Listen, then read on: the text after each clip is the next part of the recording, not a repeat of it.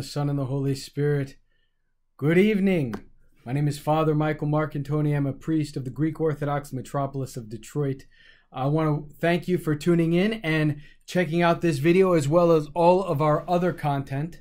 And I want to talk to you about something tonight that takes up well over half of the year. If you spend 50% of your year on something, I think it's a pretty safe bet to say that you consider it to be important. Now, if you count up over half of the days on the Orthodox calendar, they all have one thing in common: fasting.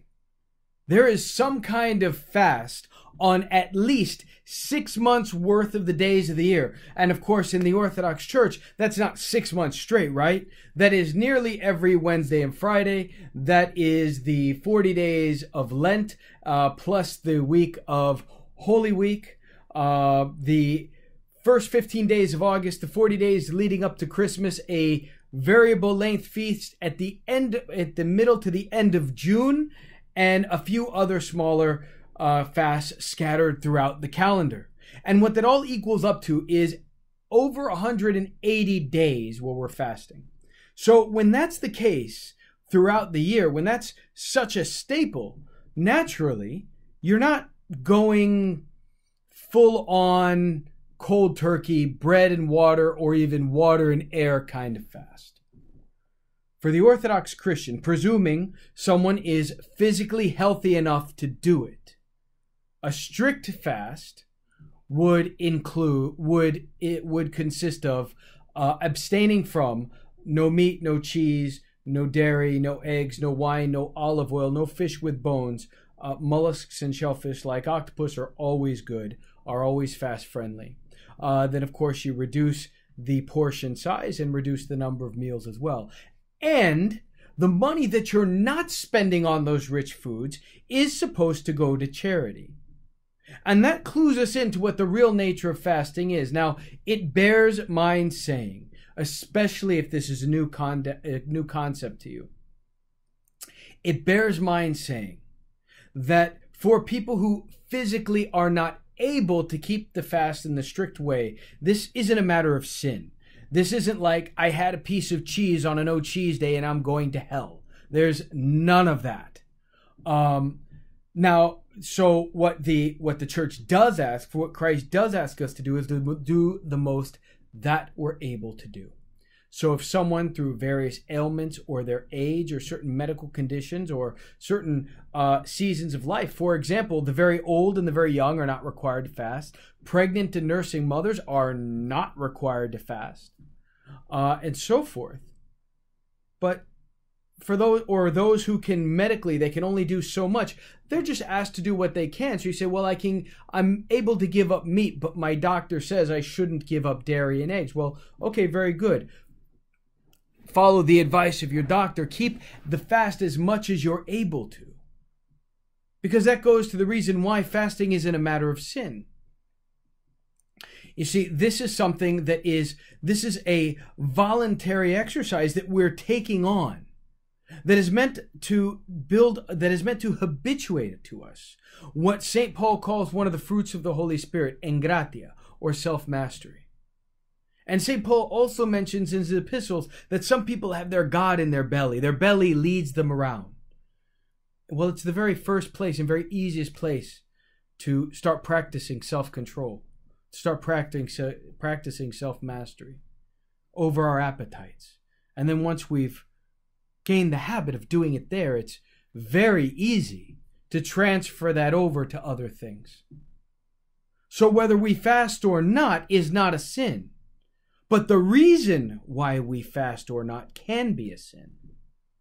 If we're not fasting because we're resentful and bitter and angry and think that we know better than the awful church, well, that attitude, that's sinful. Fasting can also be sinful, the fathers tell us. If we're fasting and we're prideful and we're putting ourselves up as better than others, is thinking that we're superior because we've got a better practice, then we have ruined that fasting. And it's sinful. And St. John Chrysostom says, if you're going to devour your neighbor through gossip, just go ahead and eat the meat. You're wasting your time. So as I said, what then is the true nature of fasting? Well, the true nature of fasting consists in not getting your way. It consists in putting your own agenda and your own will and your own way aside. Consider that you can have olives but not olive oil. You can have grapes but not wine. You can have octopus and squid but not regular fish, except on days where the calendar says fish, and depending on the fast, there may be more or less of those. Does it make any sense? No, it shouldn't. It's not supposed to make sense. Orthodox fasting is meant to not be able to be done your way. It's meant to be inconvenient and no one's real choice plan of eating, no matter who you are. Whether you're a fish lover, a meat lover, you love cheese, you hate cheese, you like big meals, you like small meals, you should come to the fasting period and not be able to do it the way you want to do it. It is a practice in humility, in getting out of our own heads, setting our own self aside. And not only setting our own self aside, our own appetites aside, and not only that, but then to take the finances that are saved and give that to those who are less fortunate. Those who would kill to be able to eat this plate of rice and beans that we barely pay attention to. Orthodox fasting is a half-year exercise in not doing it my way. We don't get to pick when we do it. We don't get to pick how we do it. Because we all need a little reminder that sometimes we need to get out of our own head. We need to get out of our own will. And we all need practice, setting ourselves aside just a little bit, all the time. And once we're used to setting ourselves aside, it's very easy to turn to our neighbor, to turn to our brother, and treat them as Christ would treat them. In the Gospels, Christ says, "When you fast, do not make your faces glum and sad like the hypocrites do, so that their fasting will be known. But let your do your fasting in secret, wash your face, clean up, and let your fasting be only known to God Almighty." But he didn't say if you fast. He didn't say if you'd like to fast. He said when you fast. So fasting isn't optional, not according to Jesus. But we should still remember that principle. We shouldn't announce it with a big trumpet. We shouldn't have to say to everybody, "No meat for me, I'm fasting." Just quietly order your rice and beans. Quietly order your veggie enchilada. No one needs to know.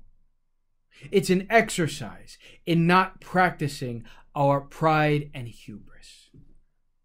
In ancient mythology, hubris was the number one thing that would take down every last one of the great heroes. Hubris is an excessive pride. Very often when it comes to fasting, our hubris takes the form of saying, "I know better. I know how I really need to do this. Don't worry, God will understand if I do it my way." Why? My way is so important. It's hubris. It's pride. It's a surety that I know best. The very thing that fasting is meant to set aside. And so, my brothers and sisters, we come to the very last point of that, and that is namely this. Year in and year out, to go half a year, you get used to fasting pretty quick. It can start to become rote and become easy. And that's when it becomes ever more necessary to practice the real essential things that go with it. For Christ says, "You tithe mint and dill and cumin, but you've neglected the weightier matters of the law, mercy and justice and truth." You should have done one without neglecting the other. It is good to practice the discipline, the self-mastery, and to abstain as the rest of the body of Christ is abstaining on the prescribed days. But we should not neglect charity, asking for forgiveness, taking responsibility for ourselves, helping the poor, helping those around us who need a hand, simple kind words to those whom everyone else overlooks. In short, every manner of good and charitable self-sacrificial act. that fasting should remind us to set as a top priority. And if we ever so ramp that up constantly, our prayer and fasting periods can never get rote and never get robotic. But whether or not we put that heart into it lies with how we respond to the Spirit of God within us, who calls us to fast and prayer. For behold, this kind comes out only through prayer and fasting. He stands at the door and knocks, and to the one who opens, he will enter in and dine. May the Holy Trinity bless and protect you always. May he grant strength to your fasts and your prayers and your families.